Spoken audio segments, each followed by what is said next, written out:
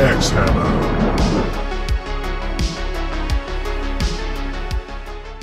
I've been painting a lot, so that means I've been thinking a lot. And one thing I've been thinking about is that if you have a completed miniature on your shelf, you are, my friend, an artist of many mediums. I'd say you could go ahead and consider yourself that. There's so many mediums of art and, you know, creative brain power that goes into miniatures. And, you know, I'd say above all, my whole life I've been a storyteller, and I'm closing in on finishing a combat patrol of Space Marines.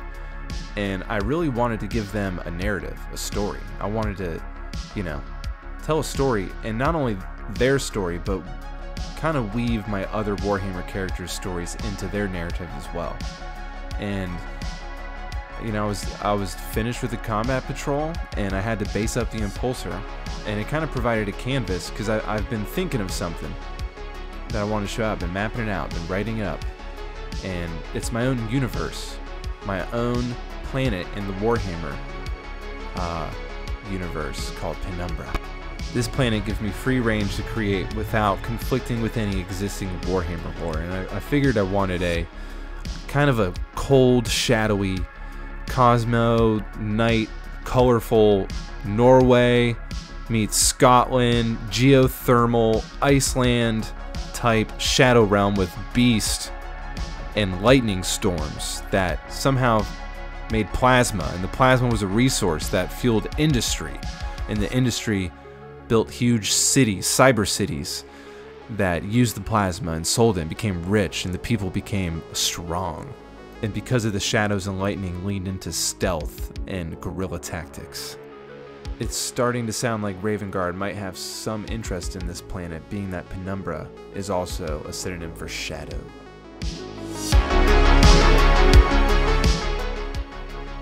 We'll have plenty of time to dig into Penumbra later, but anyways, I wanted to base this Impulsor and do an interesting base that told a story as well, so I figured I would set the base in Penumbra. Why not? Pretty much all the bases that I had done for the Combat Patrol of Space Marines were set in a winter setting, you know, like I kind of had this vision from the start.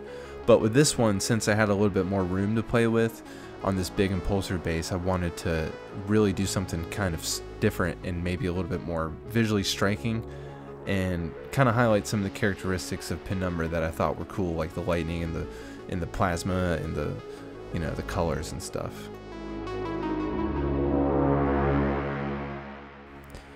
I was having some issues with the 3D printer, so I'm back to playing with putty, which is fun and I need to do it more often. But I wanted to make some cool rock formation, and I was thinking, like, what if I had like a plasma pool?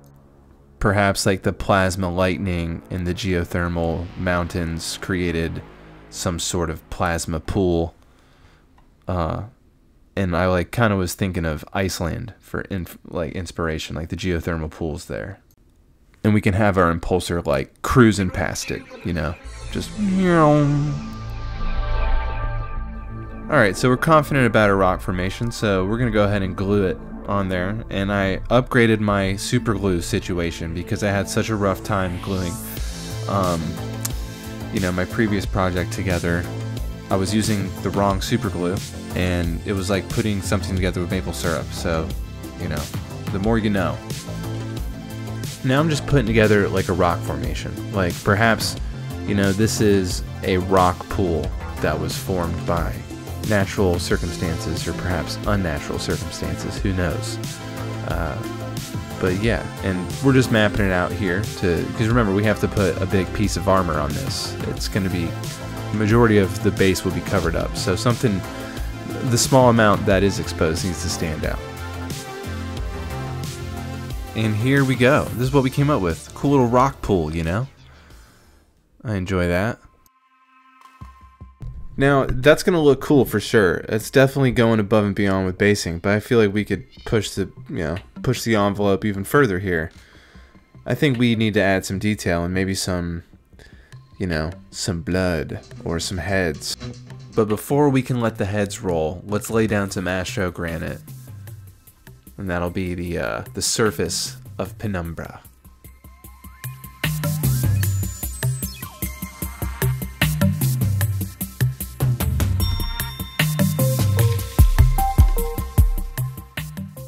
Now, in the interest of narrative and creating a story on this base, you know, let's include some characters that we want to, you know, throw in the mix in Penumbra. I want to paint orcs, I want to paint Drakari, I want to paint Cadians, and I want to paint Space Marines. All of which are probably going to be entangled with one another, you know, in the struggles of Penumbra. So why don't I include a head of each on there? Now this adds a layer of mystery, you know, like, why are these heads assembled here? Is it out of coincidence? Is there like a cult, or is there some sort of beast raining havoc? And before we carry on, is this even going to work? Because we got to put, you know, like, are we going to be able to see the heads? And it looks like it, so onwards. Penumbra's surface is also black. So I got myself a little $16 nail polish stand off of Amazon. It came in 2 days, and it's helped me organize my studio and give me eyes on like my whole range of colors, you know, and it just looks nice. Look at that under the lights. It makes me feel proud looking at this.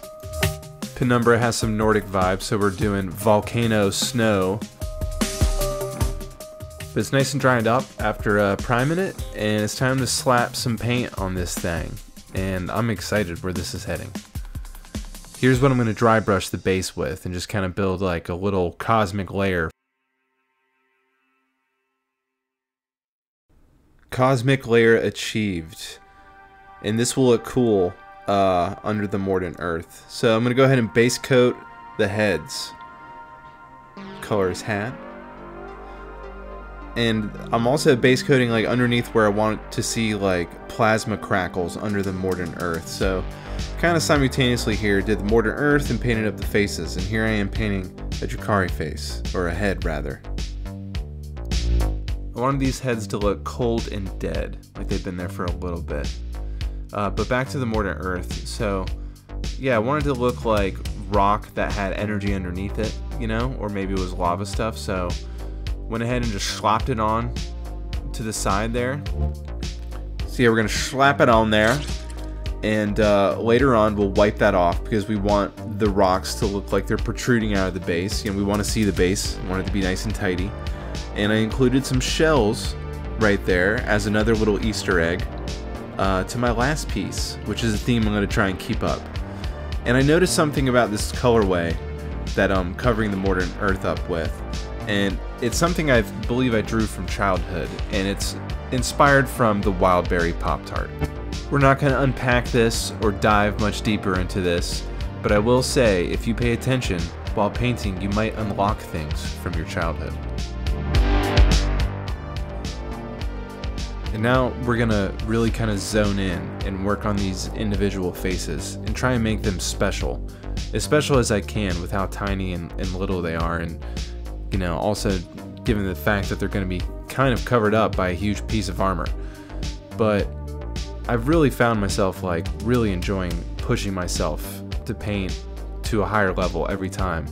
And you know, I like I said earlier in the video, I've just been thinking a lot about the hobby. And you know, if you have a miniature on your shelf that's finished and is painted and it's based up, I feel like you can consider yourself like a sculptor, a painter. You know, that character probably has some sort of story or lore. Maybe you added onto it. Maybe it has its own personal background that you came up with. You know, you're a storyteller too. You know, maybe you sculpted some green stuff or sculpted some putty. You're a sculptor. Oh my god, like there's so many little mediums and so many things to this hobby that keep it so fun, and it's really hard to get bored. And with Warhammer, I'm really finding myself able to just let the leash off and let my imagination truly run wild. Sorry if I made your dogs bark. I'm a cat person.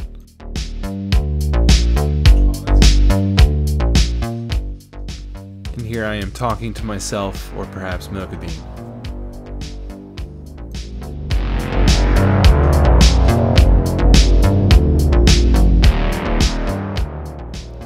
Who knows how these heads got here? Whether it was by coincidence, you know, or if there's some head rollers out there, or whether it was by a beast. Who knows, man? But we need some barbed wire. as with any good Warhammer little piece-a-roo.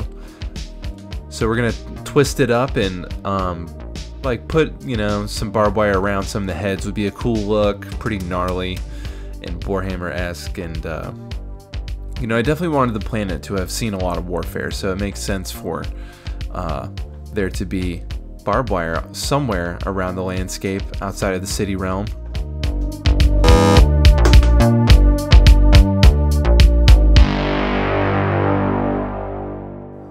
Now we got to get some snow in there, and I figured right here is a good placement for the snow because it'll be kind of tucked under the impulsor and will provide a good opportunity for some blood splatter. Given how bloody things have turned out to be at JPX Studios, I decided to go ahead and invest in some blood for the blood god. And we're just going to go ahead and appease the blood lords and slack it all over these rocks. Filmed my hand again for about 10 minutes. And here we, oh man, it's starting to look bloody. This is starting to look pretty sick and ancient and disturbing. I'm happy I found a hobby I can play with blood, and it sounds weird, but I have a thing for fake blood. When I was 19, I worked in a haunted house. I was a zombie, and I used to go to the blood room and get covered in fake blood, and you know, it's just something I liked. And yeah, I always enjoy blood splatter trajectory in video games. You know, that's something I really love. I love detail, and you know, this is really fun. So let's do some blood splatter of our own.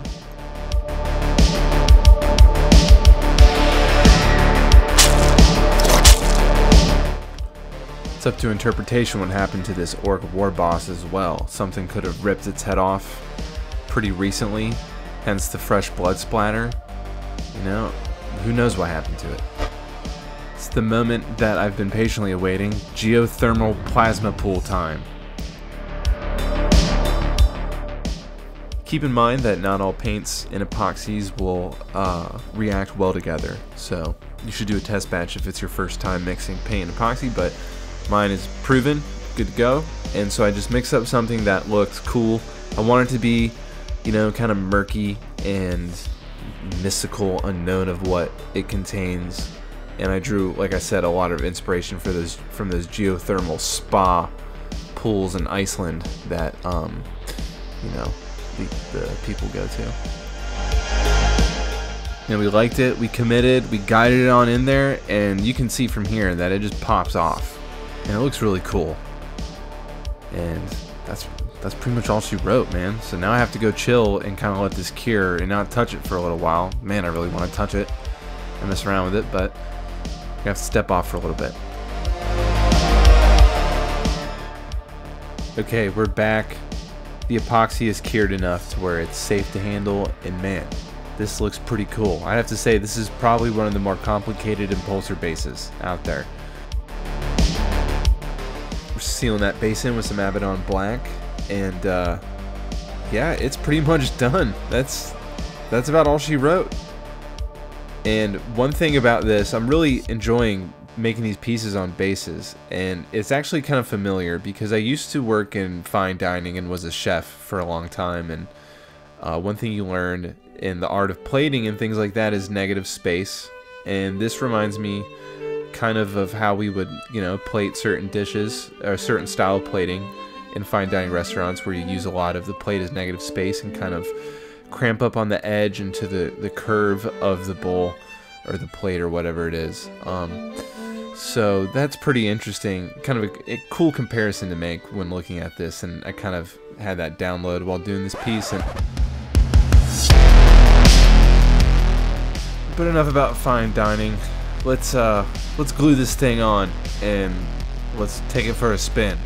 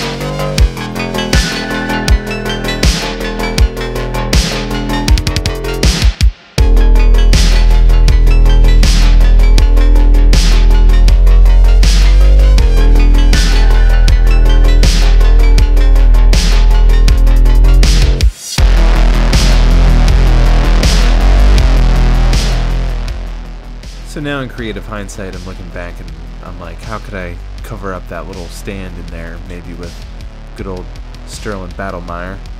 But I'm not going to let perfect be the enemy of good. We're going to move on. I'm happy with this. It looks badass, and I had a killer time working on this. I'd say we completed all the objectives of a JPX video. We used our imagination, we had fun, some bloody heads, and we got better. Mission complete! Thanks for watching, guys. Remember to like and subscribe. It helps me out a bunch. To all my subscribers, anybody who interacts, comments on a video, it means the world to me. This has breathed a whole new kind of fire into my life, man, and I can't tell you how much I look forward to making videos and doing this and growing as a hobbyist and as an artist. We're gonna flush out and explore and develop Penumbra together. Expect a lot of drama and a lot of combat and crazy shit that's gonna happen on that planet. Yeah, stay tuned for another video, and once again, thank you so much. Thanks for watching, and I'll be back soon. Hope you enjoyed it.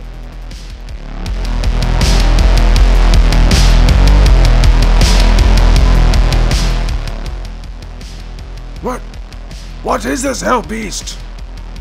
Open fire!